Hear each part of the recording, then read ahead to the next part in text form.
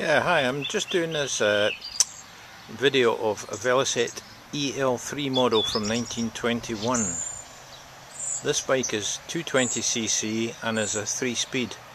It is a ladies model, hence the step-through frame.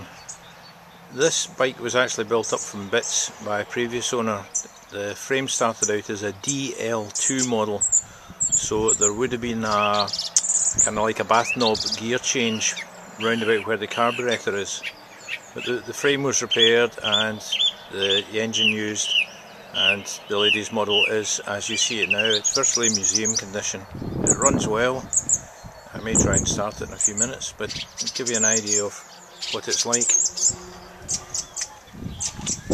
You see the engine has the outside flywheel. The aluminium piece on top of the cylinder is a skirt trap, so that the mirror skirts on the hot cylinder. It also gave them a nice warm draft up their parts, so keep them happy in the winter if they used it in the winter. You can see the step-through frame with the tube across the top of the engine. There aren't that many ladies models Velocettes left because a lot of the frames split in the kind of piece below the engine, the kind of cradle that the engine sits in.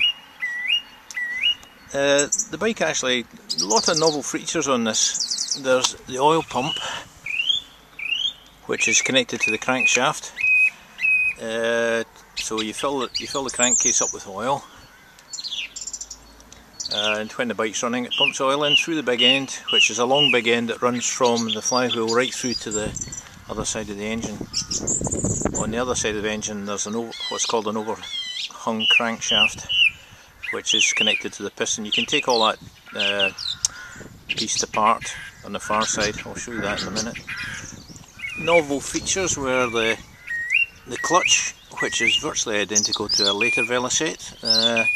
It's got the outboard sprockets and it works very well. You've got a rear foot brake, you've got the petrol tank, sorry for the noisy bird. You've got the Brampton Biflex forks, which move up and down and back to front. These were fairly lightweight forks when they're used on quite a few of the early Velocette 2-strokes. There's a real stopper of a front brake, huge, isn't it? Yeah. You've got the leg shields. And this is the other side of the engine. You've got the gear change onto the tank. You've got the Brown and Barlow carburetor. This bike has a CAV magneto. And inside this cover, you unscrew this cover, and there's a plate inside that you can pull out, and there you have the overhung crankshaft in that space. It's quite a long big end, bronze big end that goes right through to the other side to the flywheel.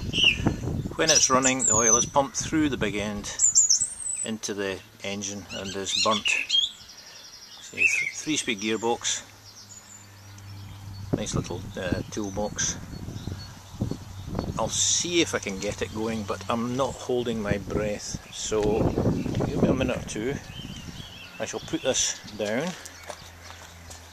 somewhere and see what we can do.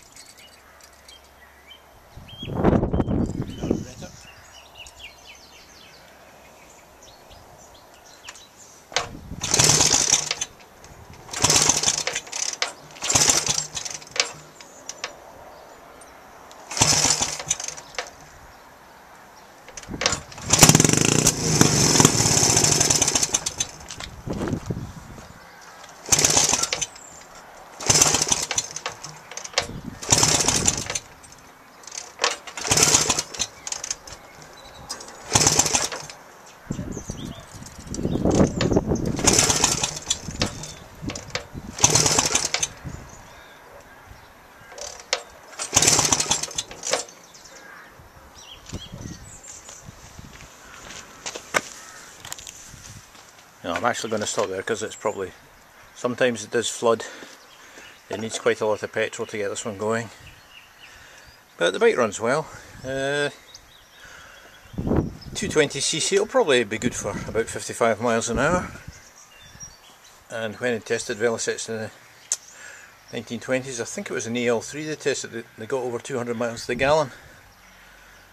Oil consumption, you vary that to the conditions. If you're going up a hill or whatever, or going at fair speed, you put the flow from the oil pump up a bit. But lovely little bike, not too many about now. Not sure of the original registration of this bike. When I bought it, it had a Manx number, so I got the BF registration, which is just what the DVLA tend to hand out now. So that's an EL3.